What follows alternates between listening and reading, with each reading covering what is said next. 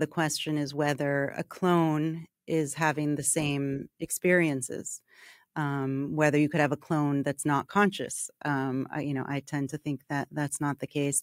I think it's possible that we will reach a future where our conscious experience can be uploaded in that way. I don't necessarily think our conscious experiences are dependent on a brain being a brain. I see this kind of as a nightmarish scenario. I know that most people think about this because they think it's what they want, Yeah, right. I kind of agree. living forever.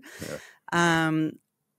Yeah, I hope that doesn't happen, because I think if consciousness is fundamental, there are much more interesting things happening in the universe than being a human being. And so keeping a human being stuck in that form for all eternity does not seem Oh, ideal to me. very, very, very But profound. I think it's possible. Yeah. Very, very profound.